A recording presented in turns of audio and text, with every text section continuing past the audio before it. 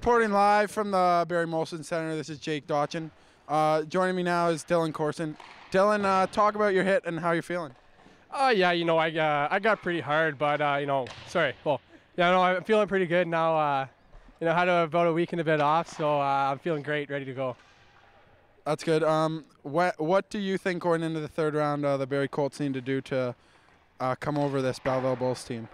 I think we're going to have to forecheck very hard. I don't think they're like pressure, so, we're going to have to, I think just, run their D down and wear them out. Personally, you playing the fourth line and everything, what does your line need to bring to the series to help us win? A lot of physicality and energy, make people see a little googly-eyed sometimes, for a couple hits, but, sorry. I think we're just have to bring a lot of energy. Thank you, Dylan. And this is Jake Dotch signing off.